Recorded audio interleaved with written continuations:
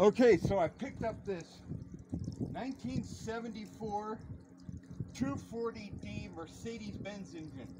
It's a diesel, because the D, and I'm very happy to report it runs. All right, let's see if I can give it a shot.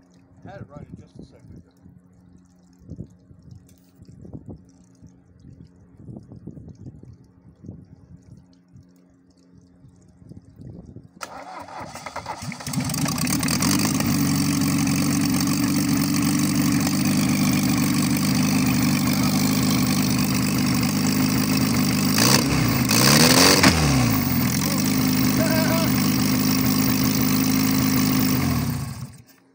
The fan was dead anyway, but that's a little comedy for the video. But the engine runs great.